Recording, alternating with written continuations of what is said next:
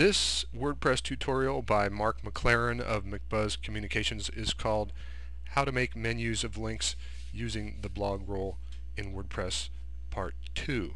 It's a continuation, as you may have guessed by the Part 2 in the title, of the preceding tutorial where we talked about and showed how to create a new category in what's called the Blogroll, or these are lists of links basically, or menus of links, and it's called the Blogroll in WordPress because it originally was something that bloggers did, having a list of links to their friends and compatriots in the blogging world. But now you can use this for a lot of different stuff, and that's what I want to show you in this second part of the tutorial about the Blogroll, is that you can create other lists of links. They don't have to be to sites that are off of your website.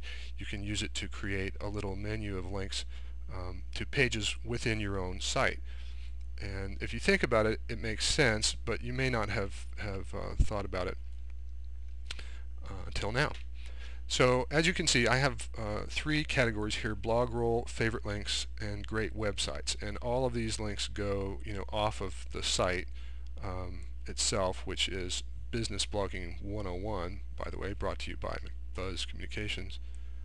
And what I'd like to show you now, if I can do it fairly quickly, well, I'll do it this way, okay? I've already got great websites set up here. Maybe I'll just leave that as is. We're going to go into the dashboard under Blogroll, which I've got blown up to a size 3700.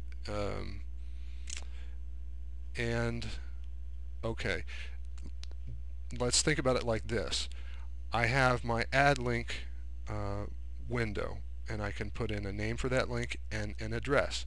Now the address can be on my site itself. So if I go to any post, say, or page, I can go and grab the address. I could do it a couple of ways. I can right click, or on a Mac control click, and get that contextual menu, and I could say copy link location. That's what it says here on a Mac, copy the link. Or so I could do that, or I could go up to the web address window of the browser and just highlight that whole thing, which you can't really see, but take my word for it. Highlight the entire URL for the page that I'm looking at, right, in my own site, and hit Command C. Now I have that link, and I'll go in here to my add link window for the Blogroll, and I can paste it right in. It's quite long, but that's fine, no problem. And I would give this a title. I can go back out here and say it's WordPress tutorial, how to position an image, right? So whatever I want to put there, say position and image, okay. And the description would also be very useful here, but I'm not going to do it for the sake of time. But you should always put that description in, make it very detailed, because this is a link pointing into your own website perhaps from your home page, or in this case it's from the sidebar, so it's on every page, and that is good for your search engine ranking. Now since this is a new list, I'm going to call this image, or maybe just tutorials, okay? The whole site is tutorials, but just this is a tutorial. So for illustration purposes, uncheck Blogroll there. I now have tutorials checked. Okay, I've got my link pasted in from the page, from the address of the page that I want to link to, or in this case a post. Sorry, you could do either one. And I click on add link, and hopefully this works. Come back out and refresh this page and see what we get there. So now I mean, tutorials is not a helpful title. It's like, okay, tutorials of what, or so give it a better title than that. But as you can see, then I could add as many links to posts or pages that I want here. And